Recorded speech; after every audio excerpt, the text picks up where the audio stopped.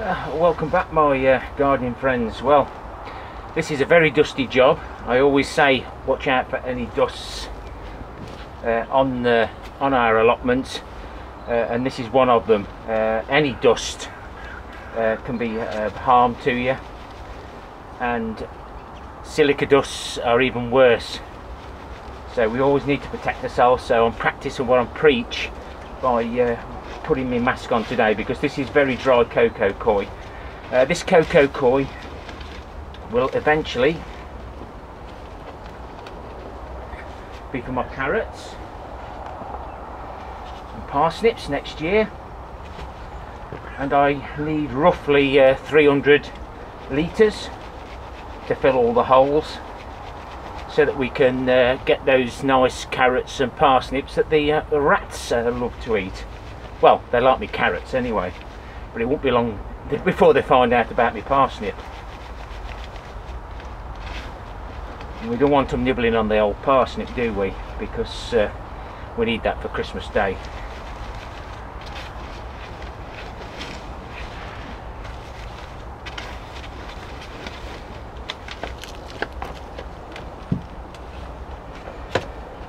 I said in one of my previous videos that I was just taking a break from YouTube. Got lots of things going on, so just need to just take a step back.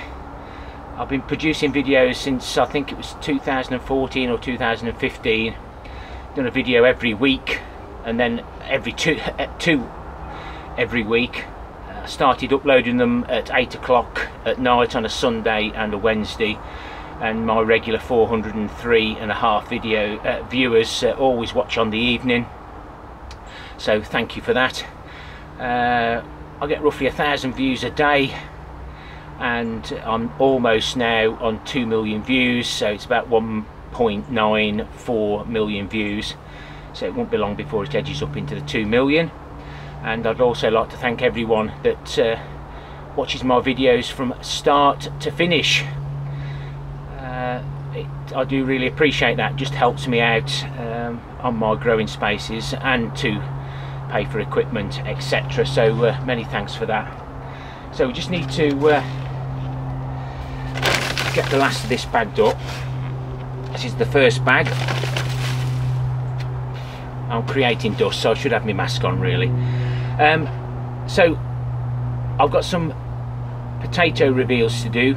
I'm not going to just do them all in one lump, so during December I'll be dropping the occasional video in. Christmas Day we'll have the Christmas potato reveal at 8 o'clock, and then on Christmas Day afternoon at 3 PM it'll be the King's Speech, and we'll do an alternative Christmas message to the gardening community. So I'll just finish this off camera, get the old mask on. Don't want you listening to my muffled voice.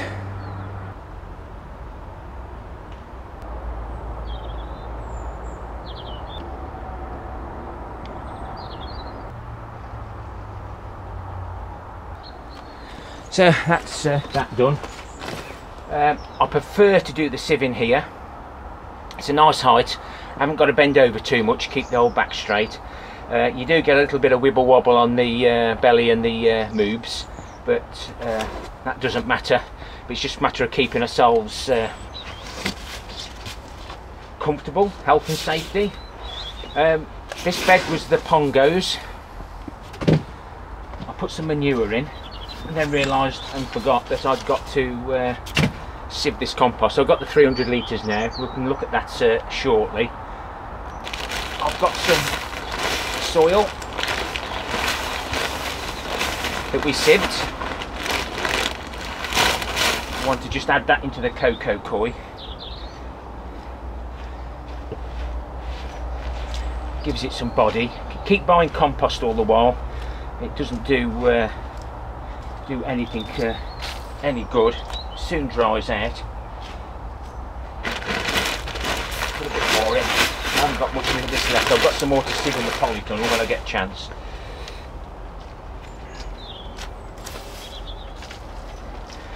I'm just going to fetch some the compost we find. Now this cocoa coir is obviously the cannabis compost we find. It come dry, that's why I've kept it dry to do this little job.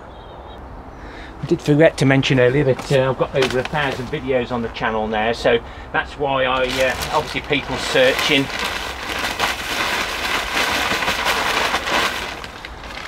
for information, so we get that.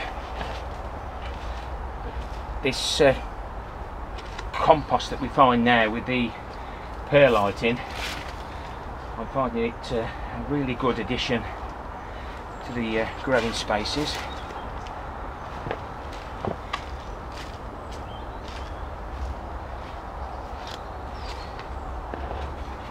I found this really useful, guys. It's just a floating trowel, plasterer floating trowel. I've had wooden ones, I've made my own, but this was in a skip. A little bit of concrete on it, didn't take me too long to get it cleaned up. A little bit of effort, costs nothing. Gardening on a budget at its best. Yes, we have to buy things, I know.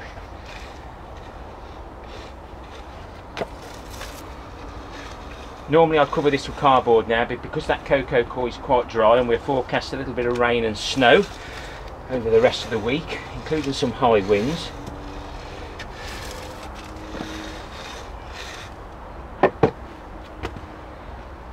We just need to make sure everything's safe on our allotment. So I'll just give you a quick show around now before we go, and don't forget the if you're entered into the LED lights, the Flutter raffle draw, that'll be up after this video on Sunday, and by the time you've watched this the competition will be the raffle will be closed, so you can look forward to that. I'm not sure when this video will go up, because it normally takes about 12 hours to upload a video like I do. I don't edit, I don't put any fancy stuff on, so it just takes its time uploading, and hopefully it comes out really reasonably good quality.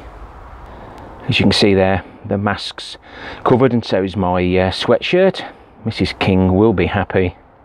So there's the sieved. Now that goes into the holes, lovely. I don't add any nutrients to it. Carrots, parsnips don't need the nutrients, they just need somewhere for the taproot to go. So that's why we always put the manure in the bottom, or create a hole and pour the liquid manure that we get right to the bottom, and then that's where the taproots go, and you don't end up with them forking, hopefully. I haven't looked under this bed, but this is one I did previously, and not much activity, but the cardboard helps to keep it reasonably dry. I can get the wood back on there now, and there's the cannabis roots. They take air and earth to compost down, but they'll go in the compost bin and they'll be added to the beds as and when. So out of all the compost we got on that dry load, there's just 4 left, and if I wish, it'll go on the asparagus with some leaf mould and some 3-year-old wood chips. And I finally got round to getting the sprouts all sorted. I accidentally snapped the top off that one, but hopefully that means the sprouts won't blow now. If they've got no more energy coming from the top, they shouldn't grow anymore. That was just an accident. Some of the sprouts aren't very good, but the Crispus F1 are this ones, and then these are some that I've were about 7-year-old seed, and you can see these are starting to blow now.